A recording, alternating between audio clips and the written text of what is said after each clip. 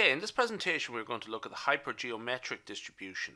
Okay, so not dissimilar from the binomial distribution, but it's well, actually let's talk it through. So we have 120 applicants for a job in an insurance company, but of that 120, only 80 are actually qualified. How do we know that? We don't really know. Let's just go along with it. So if 5 of the applicants are randomly selected for an in-depth interview, we'll find the probability that only 2 of the 5 will actually be qualified. Okay, so we're going to pick 5 people out of that 120, and in that 120, only 80 are actually qualified. So what is the probability of 2 of our sample of our pool of 5 applicants? What is the probability that 2 of that 5 are actually qualified? So this is a case of using the hypergeometric distribution. So n is the total population size, and k is the total number of, it's the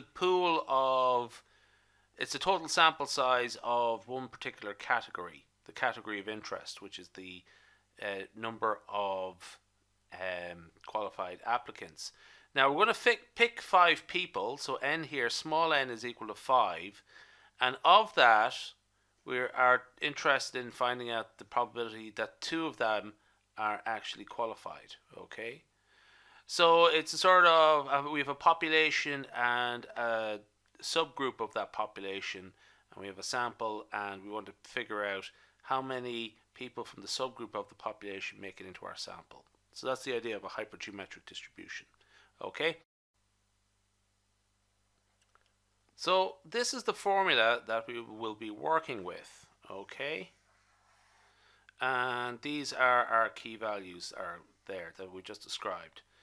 The population size, number of success states in the population, n is the number of draws, the quantity drawn in each trial, and k is the observed number of successes in each trial, and we have the binomial coefficient there as well.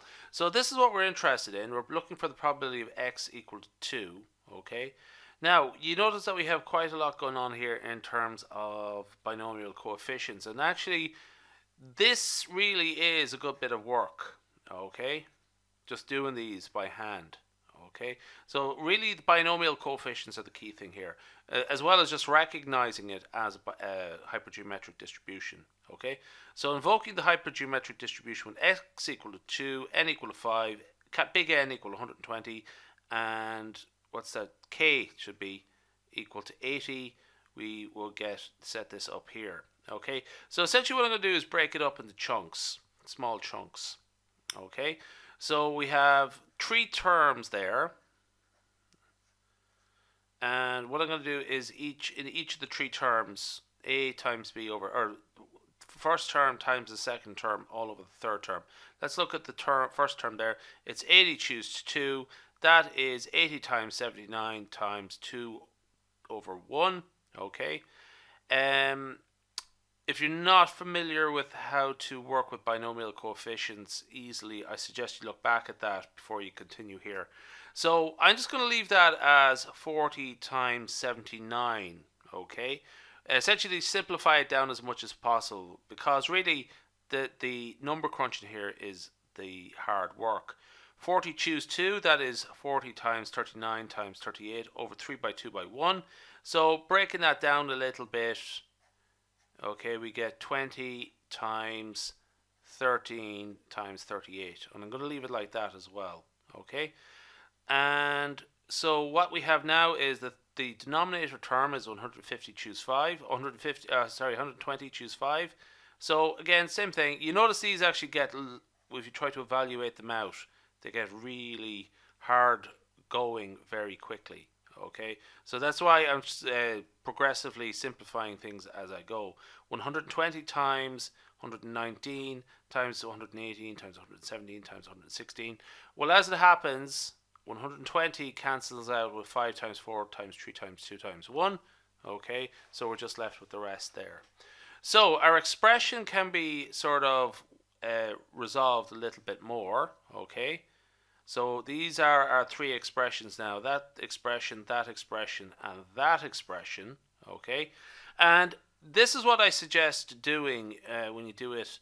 Just sort of break it up into chunks. Okay. And just because your calculator probably won't be able to handle it. So I just split up the first two terms from the above and below and just work that out. Okay. So that's 3,160 divided by 1,000 or 14,000 and 14,042.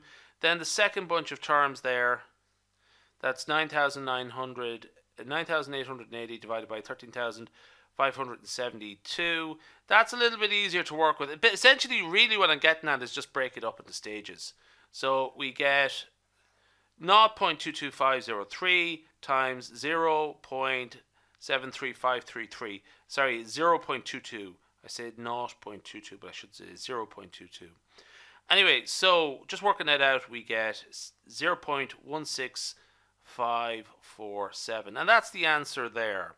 So really, the difficulty or the hazard with regard to the binomial or the hypergeometric distribution really is just working with those numbers.